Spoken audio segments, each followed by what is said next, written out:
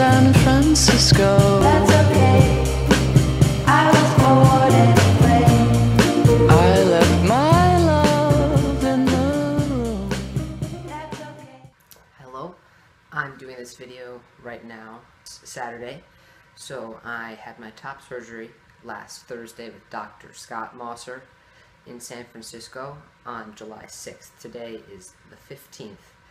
And so I just wanted to, this is my first time wearing a shirt without the surgical binder because we're washing it.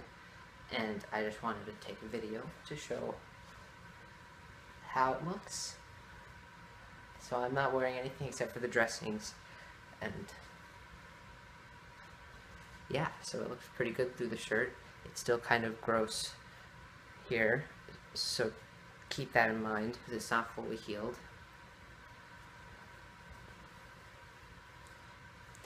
This is what it looks like if I have.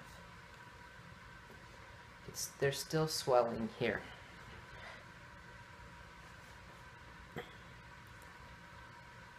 My stomach is bloated too.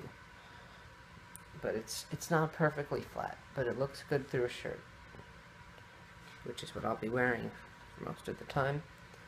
And they go around to the sides there. Yeah. So that's what my chest looks like right now.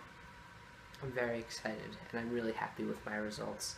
And I'm really happy that I got to have my top surgery so young, and so soon after I talked to my parents about it. And I'm excited to heal and be a normal person again, because right now I can't do anything except lay in bed and watch the X-Files.